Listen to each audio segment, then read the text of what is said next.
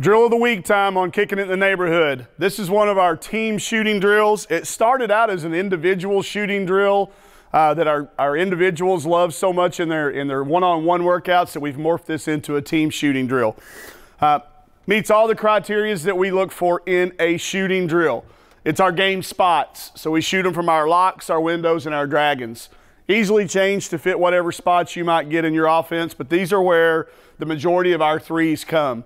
They're also game shots. We love a no-step three or a 1-2 step three.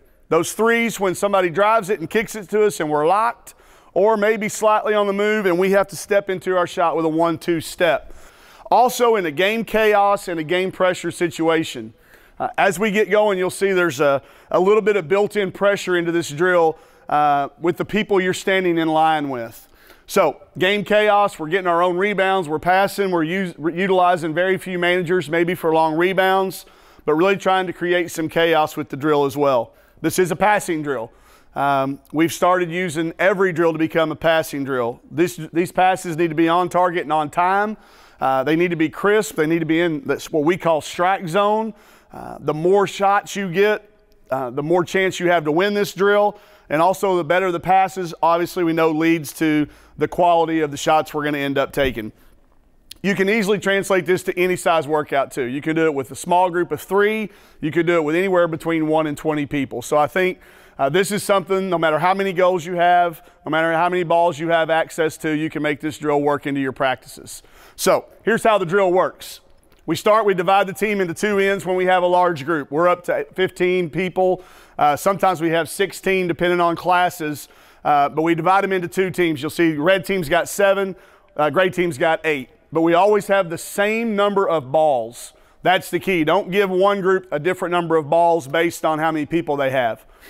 We start in our seams here. This is our open windows. That's a spot we always like to make sure we shoot. We usually shoot all 5 spots. On this day, we're shooting from here. Again, it's a shooting drill, so there's really no magic to this thing other than the way you score it and the way you determine the winner. The way you get points here is by making shots. 1 shot equals 3 points. Anytime you miss 2 shots in a row, you're going to go back by 3 points. So as we get going, I'm going to score the red team here as you're watching. We've got it going on both ends. You can get an idea of how it becomes competitive. But I'll score the red team, and it's the first team to 33. A couple of things you'll want to do as a coach. You'll want to have somebody score on each end. And about the time you get to 24 or 27, start calling the score out loud so that both ends know one team's getting really close to winning. So let's score the red team here. We get a miss to start. Nothing happens until you get a make. So that's 3. We got a miss. We need to make this shot. Now we're at 6, 9, 12, 15. Need it. Back to 12. Nothing starts again until you get another make. So we're at 12. We got a long string of misses. I'm not sure who wins this one. Back to 15. Need it. 18. That was a big shot by Alexis Tolfree. 21. 24. Need it. Back to 21. Got to get a string started. 24. Need it. Big shot. 27. Need it. Back to 24. Need to get a string going. We're at 24. We're at 27. We're at 30. Need it for the win. Boom. Red wins. So you see them stop. Gray knows they've lost that. So in the scoring, make sure you're calling. You're seeing move to another spot. We usually play best out of 5, depending on time. At least best 2 out of 3.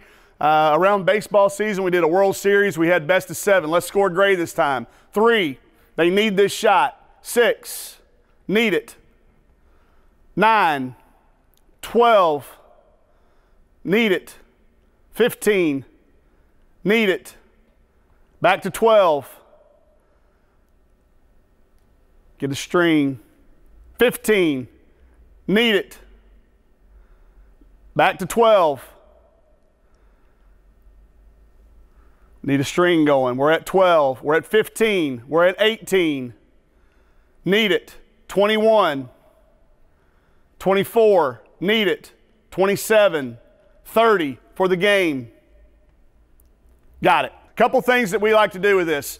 You can do it individually for time, how long it takes them to get 33.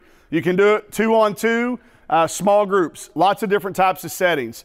If you've got a player that's getting to 33 real fast, go to 66, go to 99. But this is one I think your players will like, no matter whether it's a one-on-one workout you're doing with them or in a small group. You'll also start to see some gamesmanship with your players.